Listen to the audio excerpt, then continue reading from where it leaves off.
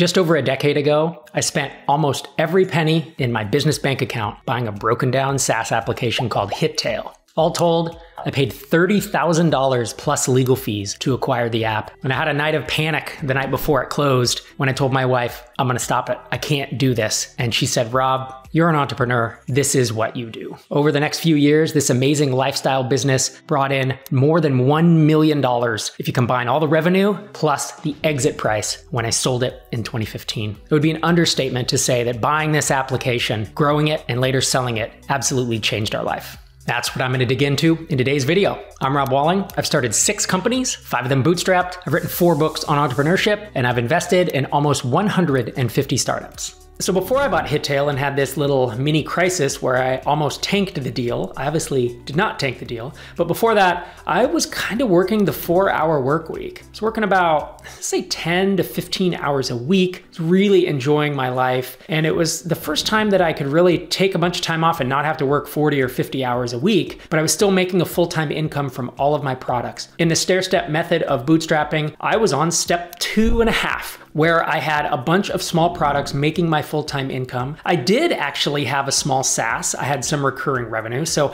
I kind of had step 3, but I really wanted to do something a little more ambitious. And I actually listened to Snowball, which is Warren Buffett's biography. And I realized that he had started small, but he had progressively made bigger and bigger bets. And sometimes that means you have bigger and bigger losses, but over the course of his life, he was evolving. And I felt like I was stagnating and it was eating me up. I got really upset one night. I started talking to my wife, Sherry, and I said, I think I need to do something more ambitious. The big challenge was I was trying to justify why do this? Why ruin this amazing existence? I'd been seeking freedom for 10, 20 years, the freedom to work on whatever I wanted to when I wanted to, and that's what I had. So I was wondering, why am I gonna break that by trying to do something more ambitious that I know is gonna remove some of that freedom? And one part of that was I said, what would we even do with more money? We were comfortable. We weren't wealthy, we weren't rich, but we had enough money to make our house payment, and we were doing just fine. She worked full time, and I had this nice little income stream from these products, probably around 150,000 US dollars a year.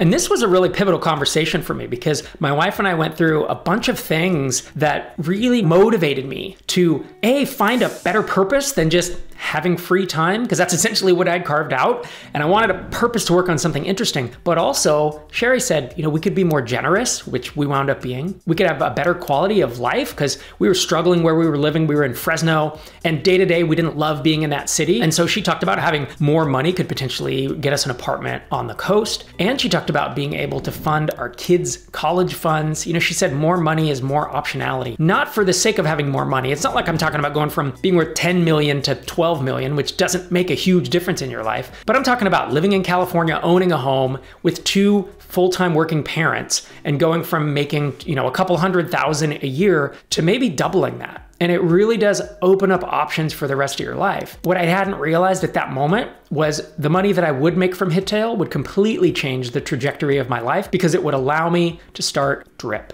And that conversation with Sherry that night was the moment that everything changed. It was the moment that I flipped from being a lifestyle bootstrapper to an ambitious, growth-focused entrepreneur. And that's when I realized I wanted to get this thing 10 times bigger or 20 times bigger than anything I'd ever done. And that, in essence, led me to buy Hittail, then start Drip, then grow Drip, and later sell it for a life-changing sum of money a few years later. In terms of nuts and bolts of buying Hittail, people ask me all the time, how can you find something to acquire? And really, there's 3 sources that I know about, and I've used them over and over. I have acquired software and websites and web properties through all of these avenues. The first are brokers or online marketplaces. So this is quietlight.com. This is FE International. It's acquire.com. It's places that curate web apps and web properties and software for buyers to peruse and potentially make a deal. And I've definitely both bought and sold through these. The second place is forums. So my first app that I acquired was called .NET Invoice, and there was a forum post about 2 developers who had built this software but needed help marketing and they wanted a partner. And instead of partnering, I offered to buy it from them. And that was a real early success that kind of changed my trajectory as an entrepreneur. And the third avenue is cold outreach. And that's actually what I did with Hittail. I sent somewhere in the neighborhood of 50 or 60 emails to founders, CEOs, owners of these web properties, these SaaS apps that I felt like weren't being maintained. They were things that I could tell the website hadn't been updated in years. I went through a bunch of old lists of the most popular startups in whatever, 2006, 7, 8, 9, 10. And I looked at which ones I felt like had been abandoned. And so this was 2011, and I'm sending a bunch of these emails. And I wound up sending 50 or 60 emails, getting in 5 or 10 conversations. And I wound up purchasing Hittail for about $30,000, as I said in the intro. So once I bought Hittail, I got to look at the code base, and it was terrible. The app was crashing. It was unstable. I had to spend a couple months of my time just hacking at the code to make it manageable. This was classic ASP for those developers in the house. Classic ASP should not have been used after 2002, and here we were in 2011, and I was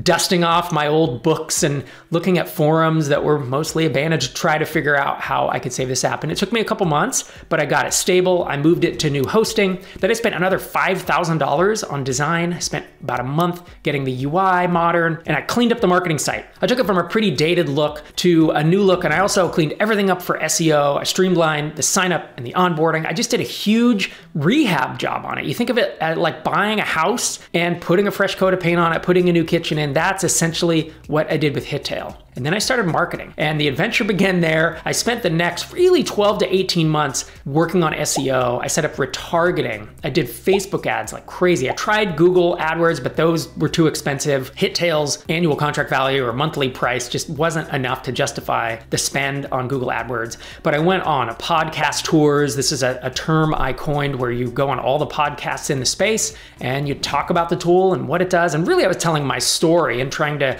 couch it in a way that the listeners would like. And through that, I actually got a bit of PR. I've never been one to get PR. I'm not an expert in it. I've always hated it because it's a lot about who you know, and it's really a manual process that is maybe not as conducive to my more left-brain marketer thinking. But I wound up getting written up in several of the major SEO blogs, and that was due to the Facebook ads, the retargeting, the SEO. Like, people were talking about it because a lot of signups were coming through. And so I had created this buzz by being in the market and being vocal in marketing, and that started drawing in some PR. When I had acquired Hittail, it was at around $1,500 a month in revenue. And at its peak, I grew it up into $20,000 and then $25,000, and I got it to $30,000 a month. And almost all of that was profit. It was just me, and I had a couple contractors that I was working with, but literally $1,000, $2,000 a month in spend. And everything beyond that was profit. It was an incredible lifestyle business, and it absolutely changed the way I was able to think about money because more money was coming in than me or my family needed. And this was the first time in my life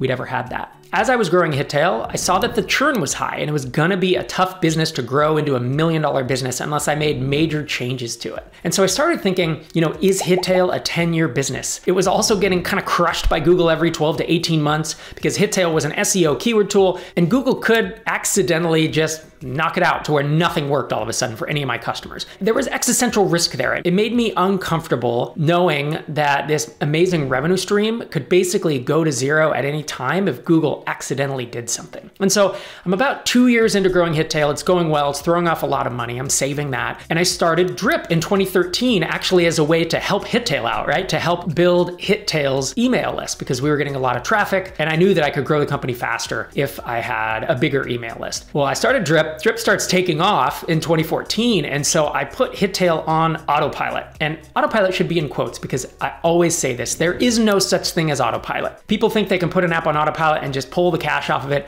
It will decline over time eventually. You'll lose a key person, you will lose key SEO rankings, Google will accidentally stomp on you, something will happen that will pull you off of your main focus. And that was something I struggled with about every 6 to 12 months. It was a big distraction for me. And even though it was throwing off cash, it was a huge pain. So as the Drip team grew and we were, I don't remember, 5, 6, 7 people, it's 2015, Drip crossed $1 million ARR. And I realized that Hittail, which was still in that, I think it was in the $20 20 to 25,000 MRR range was really more of a distraction than it was worth. And so I wound up selling it for low to mid six figures. And that sale price plus the cumulative revenue since I had owned it was over $1 million. It was the first time ever in my life I could say that I had made $1 million in revenue over any amount of time from really anything, because working day jobs hadn't done that for me. Investments hadn't done it. And to that point, startups hadn't done it either. As someone who grew up solidly working class, where my first job was making like $4.50 an hour as a construction worker, it's not an exaggeration to say that the experience with Hittail changed my life and the life of my family. It allowed us to do everything Sherry had talked about, be more generous. I was able to actually catch up on retirement contributions that I had been maybe procrastinating on. I started piling money into our kids' college funds. I actually started some angel investing, just a touch at that point. Again, it's not like we were filthy rich, but it was just enough money that I could start making bets on other people's startups. And we were able to rent a tiny little studio apartment on the coast, and it dramatically improved our quality of life. We were also able to start going on trips. We went to Europe, we went to Thailand, we took our young kids who were then 3 and 7 years old, and those trips have shaped their lives and given them an understanding and an appreciation for travel. But one of the biggest benefits of doing the whole Hittail thing is that the money from Hittail allowed me to self-fund Drip. So you could say that Drip, which became an incredible exit for me, was bootstrapped. Or you could say that I self-funded it. I funded it from my own profits off of Hittail. I wound up investing somewhere between $150,000 and $200,000 of profit from Hittail in order to build Drip. And that gave me the flexibility essentially to sell Drip for an amount that meant I never had to work again in 2016. So you might be thinking, I don't have $150,000 or $200,000 to invest. Then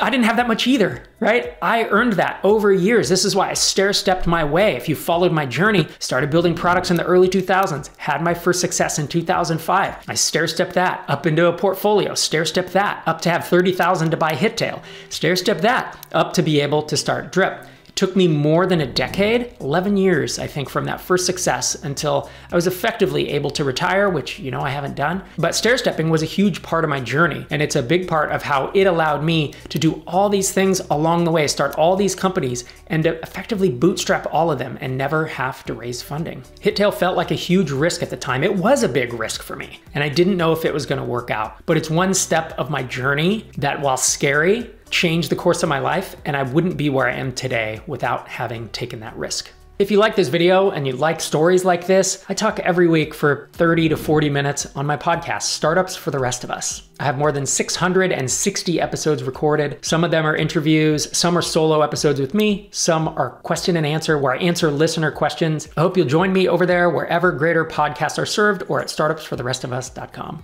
If you like this video, you should watch this companion video about if I had to start over, here are 3 steps I'd take to get to $1 million in revenue. Thanks for watching.